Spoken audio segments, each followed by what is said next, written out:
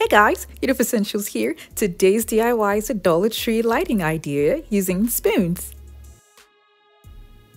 I got clear serving spoons. Now because the Dollar Tree that I went to does not have all of the types that I wanted, I got two different clear types of serving spoons.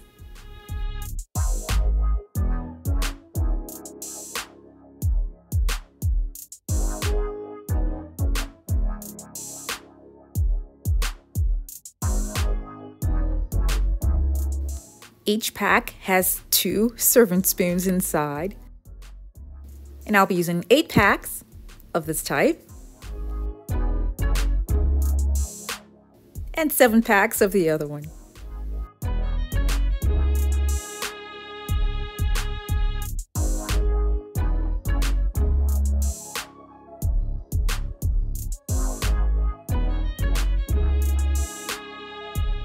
In order for me to get clean cuts, I'm going to be using a jigsaw to cut off the parts that I don't need.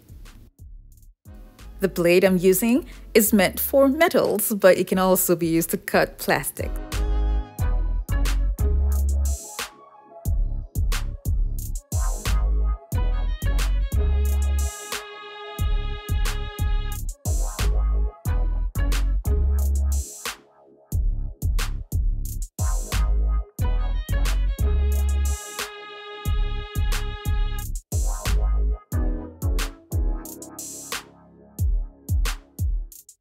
If you're new to my channel, it's so great to have you here. Now don't forget to click on the subscribe button and that notification bell so you don't miss out on any of my latest videos. I know a lot of you are probably wondering why I am cutting like this. Yes, I don't have a workshop yet. I have just my craft room and I don't want to have it all cluttered with a lot of things because I don't use my jigsaw a lot. I did not really create a space for it.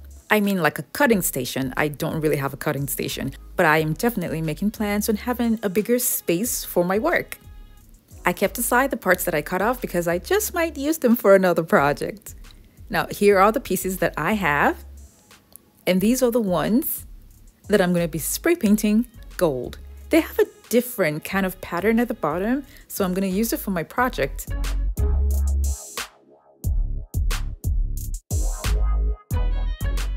This is a 12 inches embroidery hoop that I'm going to be using for the project. I cut it into 2 first and then cut the other half into another smaller piece. And then I took a 6 inches embroidery hoop and cut a small piece out of it to make it flow with the rest of the design. Now for the second piece in the middle, instead of using pieces of a cutout from a 12 inches hoop, I would recommend using half of a 10 inches hoop, just to make it have a more rounder shape. This is a leftover plastic sheet of mine from another project, and I got a whole sheet from Home Depot, and I use it a lot for my DIYs.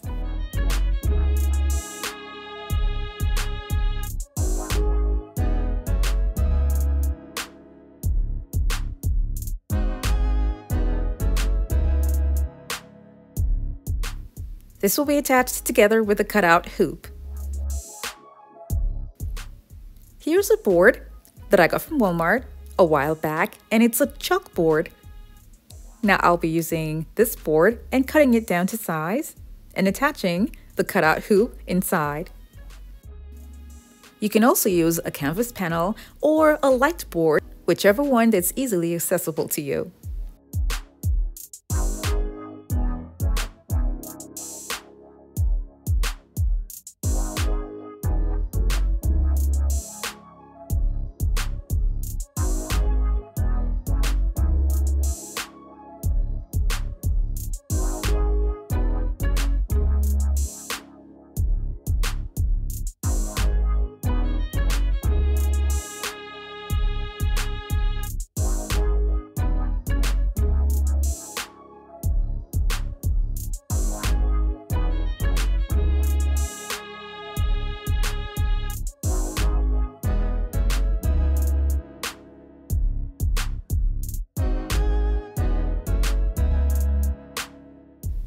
I'm using a plastic sheet instead of a regular poster board because it's hard and it will be able to hold the weight of the spoons.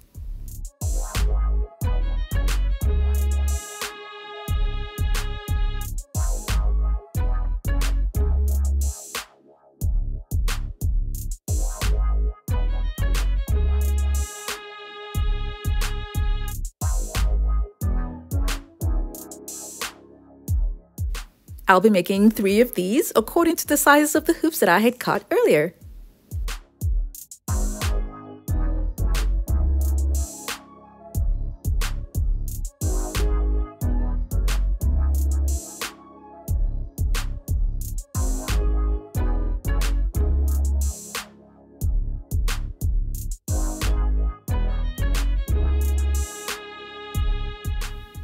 I'll be covering the boards and the plastic sheets with gold contact paper, and the link for all the items that I used in this DIY is going to be down in the description box below.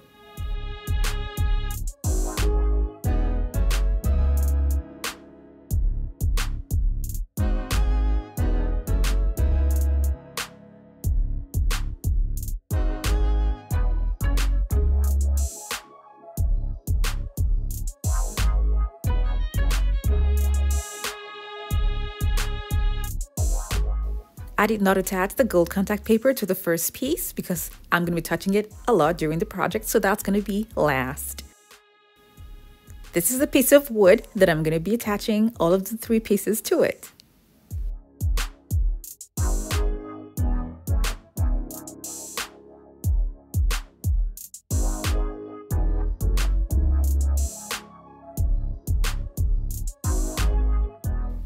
I'll be using a strong adhesive and a hot glue gun to attach the 3 designs to the piece of wood.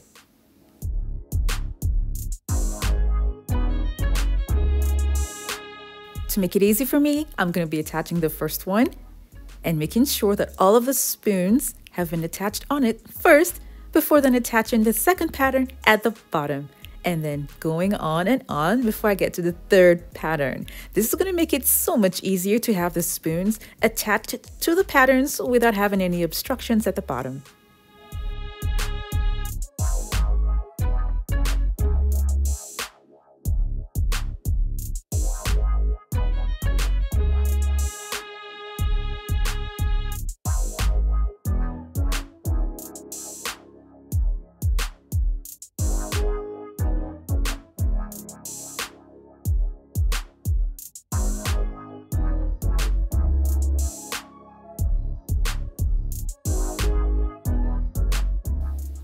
I will lift up the spoons, as you can see here. Now they're going to be resting on the hoop that I have inside the plastic sheet. Now you see why I had to use a hoop inside the plastic sheet. That is just so that it would be able to hold the weight of the spoons for this design. Even if this is going to be mounted on the wall, you don't want the spoons sagging down. And to avoid that, the hoop that's inside the plastic sheet is going to make it straight and upward. I cut off the excess parts that's by the side to give the design a better look. To hold the cutout spoons at the last pattern here at the bottom, I actually attached a piece of wood on the inside to make sure that the spoons stay upright. I do apologize for not showing that because I couldn't find the clip. This is definitely an error on my part, and I apologize again for that. I cut off the excess part here as well, like I did for the one at the top. Now that I'm done with that, I'm going to be covering this upper part here with gold contact paper. I'll be using this lighting for the project, and it has a place here where you can turn it on and off. So I'm going to mount it in such a way that I have easy access to turn it on and off. Now I would have used a remote control push light, but I decided to just use something else for this project. Now here's a recommendation. This was the lighting that I was supposed to use before, but it's for a different project and I had just one. So if you guys are interested, you can get this one and use it for this project, and the link for it is going to be down in the description box below. All the lights can be connected together, and it also comes with a fuse that you can actually plug to an electrical outlet. I'll be mounting what I made with command strips that can hold up to 16 pounds.